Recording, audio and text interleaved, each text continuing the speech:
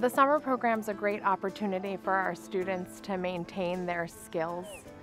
That's what we're really looking for, the maintenance.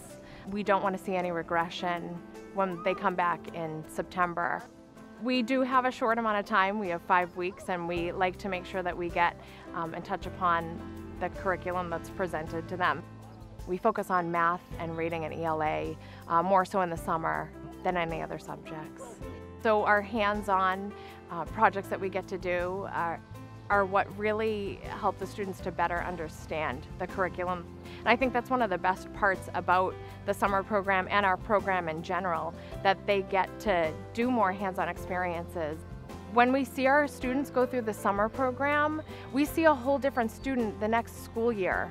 One of the middle schoolers, that's one of our youngest middle schoolers, he was able to board last summer, and he came back in the fall like a rock star. And I think that's the best part.